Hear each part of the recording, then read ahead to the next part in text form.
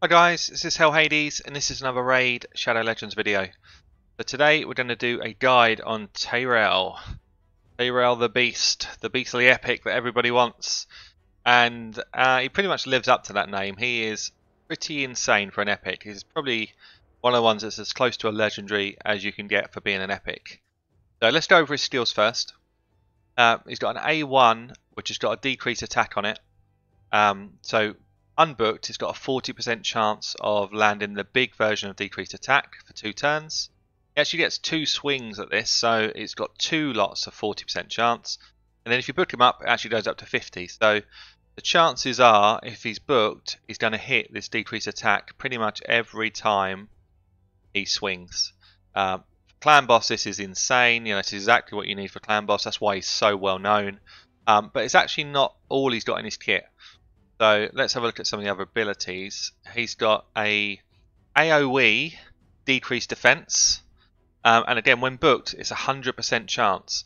So it's the big version of decreased defense. In the clan boss he puts on obviously a normal decreased defense, which again is a really strong debuff.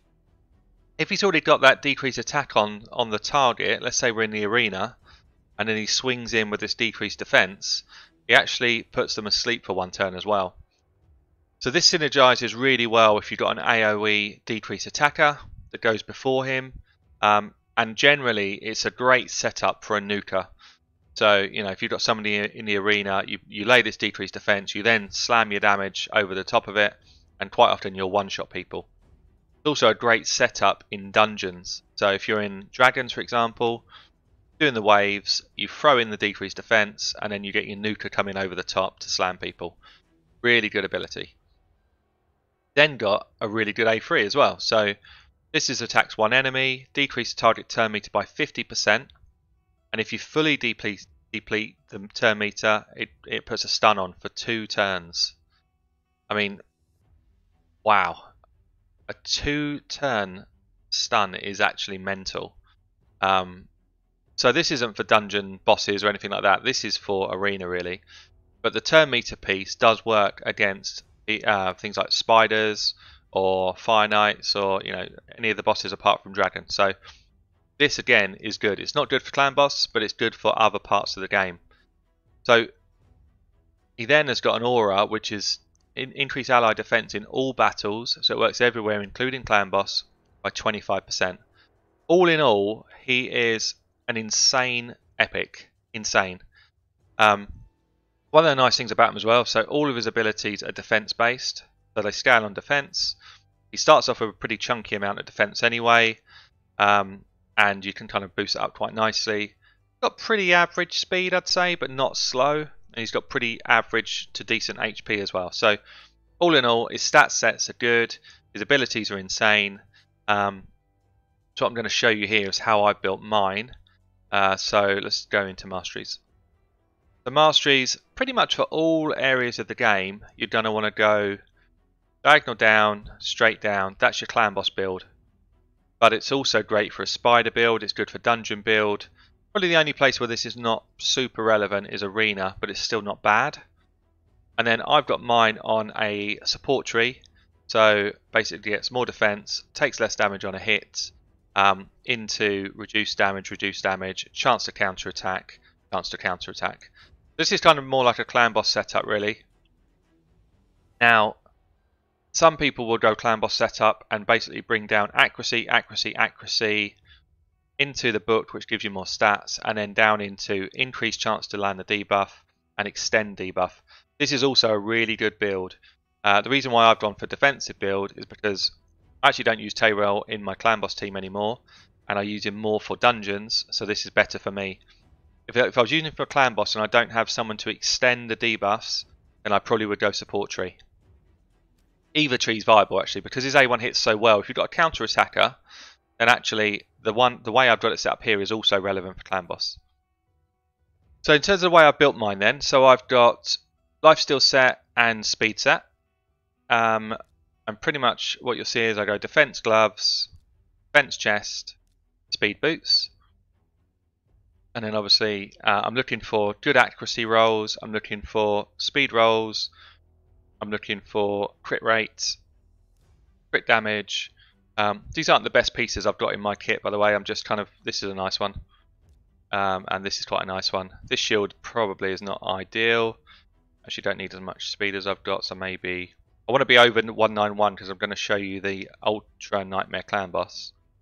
So I do need some speed on the roll, but that's not ideal. This is a much better piece for him actually. See, more accuracy, more crit rate, more speed. Can I deal with that speed? Yes I can. Basically I need to keep my speed in between 191 and 209. Actually, can I deal with it? No, I can't. I'm already a bit quick. So then you kind of look and, do I need to kind of move some bits around to make it work? And it's probably too much of a hassle. So ideally I would remove that and I'd probably only go with maybe a 5-star set of speed boots, or an even better thing you can do if you've got the ability to is try and find yourself a set of defensive boots and completely move the speed boots completely. But anyway, we got a decent setup here anyway. So I'm just going to do a quick ratings and then we're going to show you some of the different content. So Clan Boss is a 5 out of 5. He's one of the top kind of 3 or 4 decrease attack champions in the game. Decrease attack, if you've seen any of my Clan Boss videos, is the most important debuff that you can have, especially when you get past Brutal. Arena offense, I'd say he's a strong 4 because of his ability to do an AoE decrease defense. Campaign, he's actually, so he's not a campaign farmer as you would expect in terms of Brutal. He's not quick, but he's not bad either. But I'm going to give him a high score because he's one of the few people that can really shine in Nightmare campaign. Very good. Like anyone, he's good. Arena defense, he's pretty good. Yeah, I'd say he's a 4. Dragons, he's excellent because of his ability to do the AoE decreased defense. Spiders, he's excellent as well. He's got a turn meter reduction, decreased attack, decreased defense, sets the rest of your team up really well. Ice Golem, he's excellent. Quite often been in my teams. Fire Knights, he's not so good. His kit is okay. He's got a 2-hit A1, which is okay. Got a decreased defense, which helps with waves. Maybe he's a 4 actually. He's probably a 4. And then all the keeps, he's just good. There's nothing in the keeps. I don't even know why I bother rating the keeps because they're just fodder really once you're at kind of end game. And he's also really useful in your faction war team, which doesn't get covered here. So that's good. Let's get into some content then. So I'm going to show you first a couple of the dungeons. So let's get into a dragon run. So what I use him for here, let's take Zargala out, who does a similar job. So he's going to do a decrease defense on all of the enemy wave. And then my nukers are going to come in over the top of that and absolutely nuke the opposition. So watch the way this works. He's also good just in general. So decreased defense. Tayrel lets me do more damage. Slam 1, slam 2. Paimar then resets abilities and we go on to wave 2. Wave 2, decreased defense. Same thing we've just seen. Slam 1, slam 2, nuke, nuke. And let's go and face the dragon 23 seconds in. He's also good here because he decreases attack on the dragon, so the dragon's not going to hit us as hard, and he's also going to get that decreased defense off soon. His A3 does not work for us, but that's the only part of his kit here that isn't going to do any work. But we've got a decreased defense on, a decreased attack so that if the dragon does lay his fire that it doesn't hit us as hard. And it also sets up my Royal Guards to just come straight in again with that slam. You see here we're going to end up hopefully close to a minute or so, and that is all she wrote. 55 seconds. Bam! And did we get anything good? Actually we did. We got a nice pair of gloves. I will take that. So that is Tayrel showing off in Dragon. Clearly that's my speed farm, but forget the fact that I've got 2 Royal Guards and all this sort of stuff. He is really effective here. That AoE, decreased defense. Because he's defense based as well, we can take a hit. If you've got 1 Royal Guard, if you've got a Zargala in the team, if you've got somebody else who's going to come over like a Bellower, they will also do a lot of damage. So that is him on dragons. Let's see him on spiders. Spiders, again, he's quite often part of my teams. my speed nuke team. I'm going to take that off for this. So we're going to show you a kind of speed farm with a Tayrel. Tayrel's in there for the reduced defense. We're going to put in a 2 Royal Guards again. You can definitely do this without 2 Royal Guards. You know, I've got a number of teams that I set up for people where it's a Steel Skull, a Cold Heart, a Tayrel, a number of different champions. I'm just trying to show you stuff that's a bit quicker. So 2 Royal Guards, Tayrel is going to reduce defense. These two are going to nuke over the top. 5 miles then going to reset abilities, and Seer is going to place weak. See how this runs. So the order of play here is really important. You see, decrease defense first, then the weaken, then the nuke, then the second nuke, then the reset, and then we go into same again. Rinse and repeat, and should clear the spider in about 25-26 seconds. Yeah. So you see, his effectiveness there is the kind of decreased defense. You can definitely do him in loads of setups. I'm just trying to show you quick stuff so that it's not going to take up half your day, but it's really effective. Those two Ice Golems, I've had him in my team, or I have him in teams that I run quite often. This is a setup that can work. Defense down, 2 support champs, 2 damage champs. I should have taken him out perhaps for what? An Umbral. Umbral helps with the waves quite a bit. So we've got defense decrease from Tayrel, lots of shielding, some nukes coming in, 60 odd K from Umbral. Seer can come in for the big nukes as well. This gets us through the waves really quickly. 240k, see you later. And kind of rinse and repeat, wait for those cooldowns to come back off.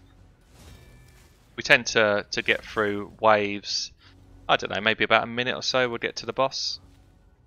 There's a number of teams you can run in this, but Tayrel is definitely somebody that is very useful. Decreased defense goes back on again. That's when you start getting to the point where you're going to start doing some damage. Seer might have her ability back again actually. Yes, there you go, 350k, see you later. And then obviously we get to the main part of the fight. This is just quite a slow grind of a fight, this one, no matter what team you put in. Can't really put in a kind of nuke team because it comes straight back at you, so I find this part of the fight normally lasts at least a couple of minutes. We probably will lose someone along the way, maybe a Seer, but she's done her job by kind of absolutely nuking us through the rest of the content. And yeah, and actually I've not got her built very tanky. I've got her built as a kind of nuke arena champ right now, so she's not built to withstand the big slams that come from this guy. But what I'll do, I'll cut it here and just kind of show you it when we get towards the end, because it can be a bit dull, this fight. But I mean, you can see, the main thing you can see is we're no risk. Tayrel's in there mainly for his decreased defense at this stage, and kind of support on the ads. So we did it. It was super slow. Actually, I lost Seer and Umbral quite early on. So perhaps it wasn't the best team setup. It was quick for the waves but slow for the boss. Anyway, you can see he's super capable of doing it, and there's numbers of teams that can kind of help him get there much quicker than that. Okay, so let's show Fire Knights as well. So Fire Knights is a red affinity, which makes Tayrel pretty bad. Actually, I won't show you Fire Knights. He is not ideal for this dungeon. Pretty good in the waves. Going to struggle against the boss. I'll show you anyway. So we've got defense down, got these two. That's all good.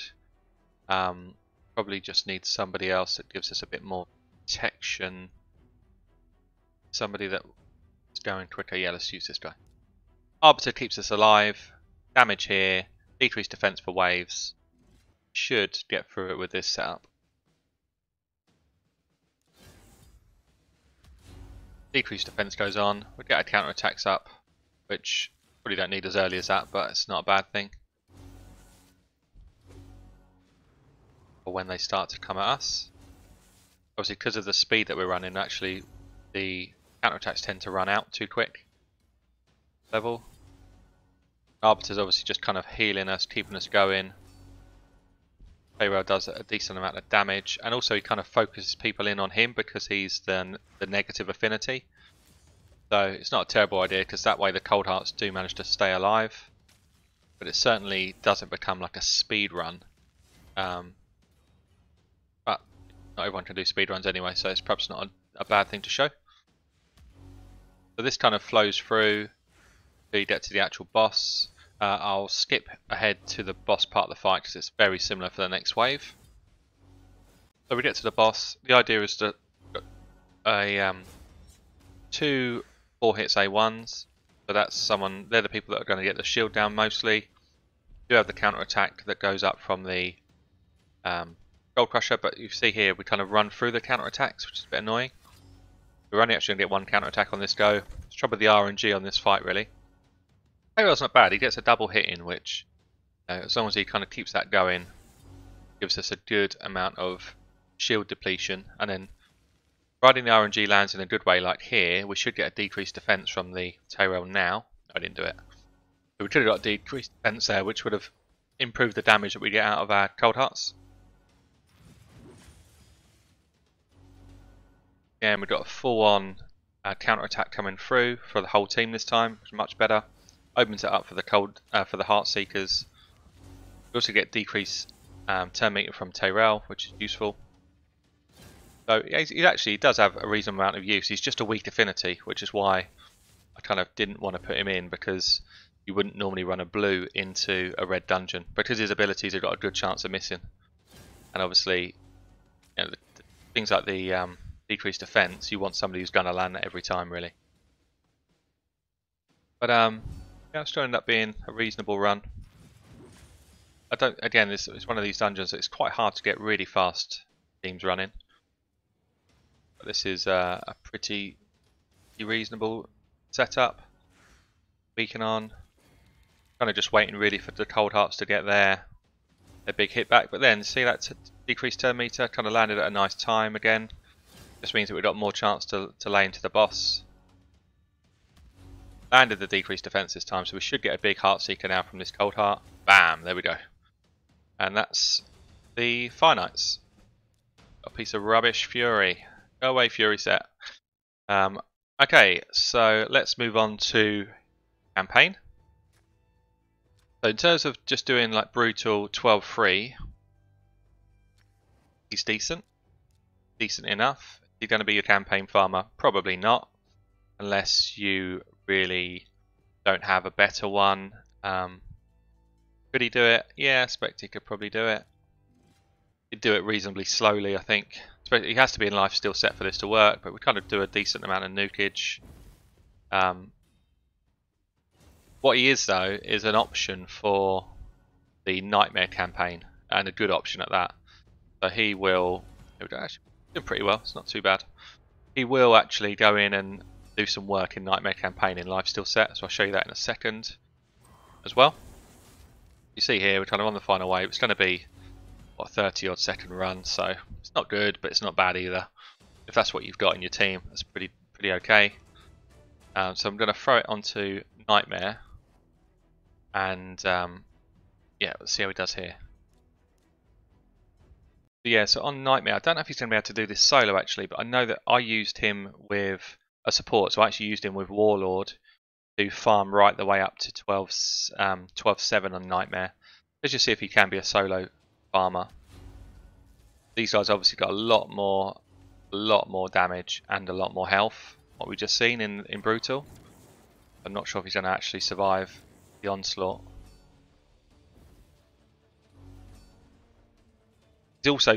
He is one of the champions that's possible to get you through 12-7 if you use him with Paragon.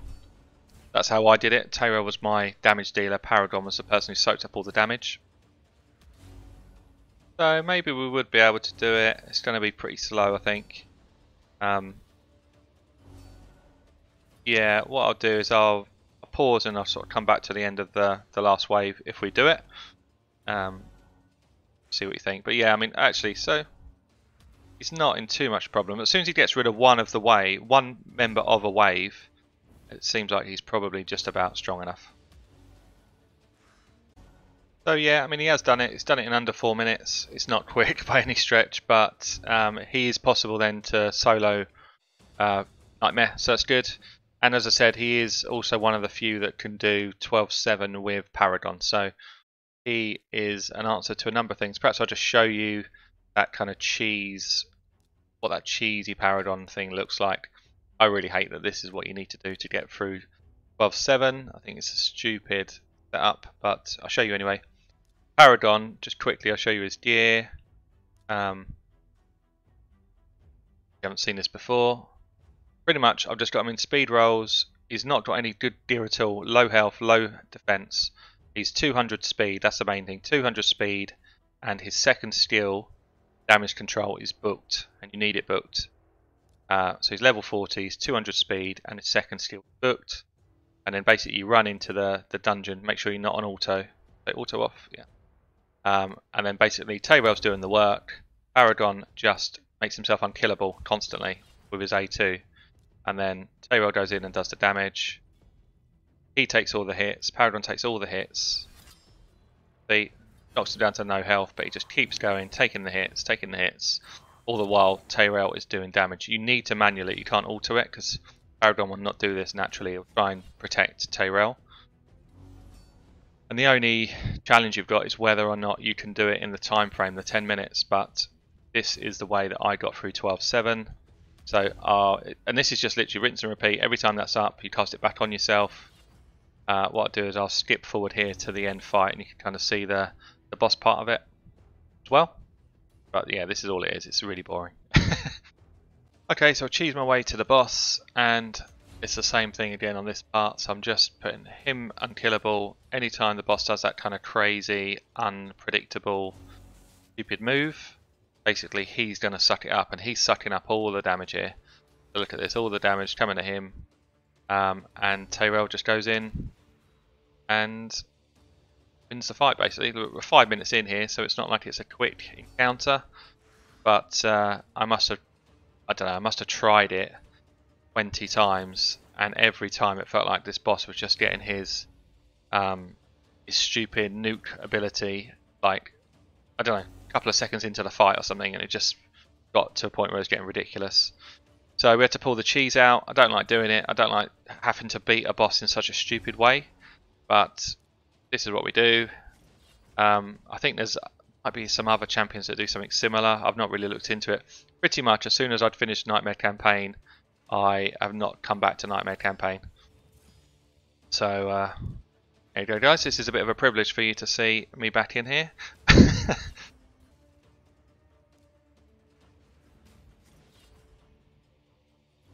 Nearly there we go, 6 minutes 50, and that's stage 7 free start. So it's boring, it's a bit of a crap way of doing it, but it's the only way that I found. So let's just show a quick arena fight so you can see what you can do in arena. Apologies if this video is running long. I'm trying to show you lots of different content to look at. So what we're going to do is we're going to put him, we're going to go Arbiter Speed Lead, so you can use anyone. Maybe I actually won't use Arbiter, I'll go for my Nuker as my Speed Lead. We're going to use my Frost.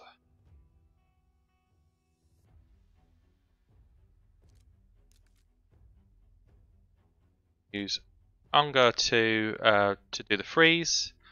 Tayrel is going to be in there for decreased defense. Golem is going to be my nuke, and I think Seer will be my backup. The idea is I should go first, but if I don't, then I'm probably going to die. I'll get a nice counter attack there from Golem. This is the worst showing you've ever seen. How this works, and I'm dead. Alright, let's stop trying to be cocky and let's actually put a proper speed lead in, because obviously that's not a bad team. So let's go this way. Speed lead into freeze, into decreased defense, into nuke. This is how it should actually be set up. Change this every time. There she is. Let's go this way. So the idea is Tayrel was part of the setup basically. So auto, fast, freeze, he takes one out, decreased defense. Oh, we didn't do it. That's interesting. So I didn't realise that actually. So I thought on auto he would just decrease defense first. It looks like he doesn't want to do that. But what I'd actually like him to do, I'd would like him to do if I do it on manual. So let's run through the auto part again. Freeze, give someone some damage. Comes to Tayrel, I'd then like him to do this move, decrease defense, which is what I would do on manual. Decreases everyone's defense, which then sets up my Skull Crown to, whilst I've got decreased defense, come in with the nukes. Yeah, interesting. Anyway, that's what his use is in Arena. He does have that ability where he does decrease turn meter and stuff as well. But yeah, that is Tayrel in the Arena. So lastly then, let's get into Clan Boss. This is what Tayrel's known for. This is the main event. Ultra Nightmare Clan Boss. So if you see here, I've got another team which I normally run, which got Jared as the lead. I'm going to sub out Jared for Tayrel. Tayrel is already speed tuned for Nightmare, so that's all good. And it's also possible with the lineup I've got just to throw it on auto, but I didn't mean to do that. But I'm not going to throw it on auto, just want to show you the setup. So Poison to start with, Shear from my Razin, gets my defense and weaken up. A1's all the time for my Vizier because he just extends a load of buffs. Throw my counters up, and then basically the Clan Boss comes at me. And then Tayrel, 9 times out of 10 actually lands his decreased attack on his first hit. Got to go for it again. There it is. As soon as it's on, because I've got Vizier, I basically don't have to worry about it for the rest of the game because Vizier is just mental at extending these debuffs. Look at that, already up to 3, the rest of them up to 5s. I've got no worries at all. So if I was to manual this fight, I would only ever use A1s with Vizier. What I tend to do, if I care about the damage I'm going to do, then I will manual up until the point where I'm full on debuffs, because Vizier can actually apply debuffs that I don't want on. And if he does that, then I'm going to... Oh, actually I've got Tayrel a bit quick. I must have some turn meter gain on his Masteries somewhere. He should be instantly cleansed here. I've got him too quick. Or I've got turn meter stuff on. Probably because I've not been running him in Clan Boss. I might have changed his Mastery so they're more effective in other areas of the game. Probably have, which is why he's out of sync. This is how crucial speed tuning is. So all of a sudden I've got somebody who's not running at the right speed or is gaining turn meter somewhere, and it throws out all of the setup. Well, not all of the setup, but you know, the cleanse which Bad L does is set to perfectly cleanse Tayrel. I know what it is. He's just faster than Bad L. Bad L's normally my fastest champ. I've brought Tayrel in, and he's actually faster. That's the difference. So I don't think he's got turn meter gain on. I think he's just too quick compared to Bad L. But yeah, it just kind of shows you little things like that. That's when you start to get to min maxing, because you know, I don't want Tayrel to be missing a turn here. There's no need for him to be, because I've actually got setup that can deal with that. So we get ourselves up to what, 8 debuffs. Just need to go 1 cycle round again.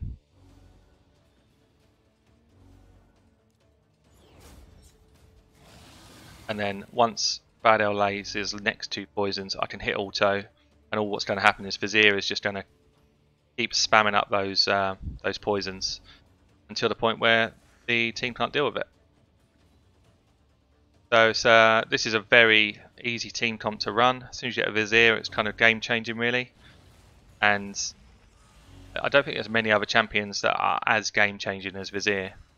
Not that I think he's particularly great anywhere else in the game, personally, but in Clan Boss he's insane. He's insane because you can just build a team around him and pretty much do what you like. Look at these debuffs up here already. This is going to be the last turn that I need to just go on manual. Now we've got 10 debuffs up. Make sure Vizier lands his first A1. Increase debuffs, we're up to 4. Hit the auto, and I will come back and show you how we've got on. So we're coming towards the end. We'll just come to the end. Tayrel was one of the last standing, and we're coming at what, 26.67 million. You see here, Tayrel does 3.3 million damage, which is pretty nice. More than Jared would do. But in this setup that I've got, Jared is the better champion for me, because actually what he does is he brings ally protection to protect Skull Crusher from the second wave of AoE. So for me, my defense down, my attack down of choice for this lineup is actually Jared. If Ultan was back from Holiday at the arena, then it would be him. But Tayrel is very close. It kind of changed my damage by a couple of million. So that's not bad for a kind of basically an auto comp. When we close, with definite free key on Ultra Nightmare every time. I'm very reliable in terms of doing around 85 million damage on free keys every time. So look, guys, that's been Tayrel. Quite an in-depth guide. Hope you enjoyed it. Catch you all soon.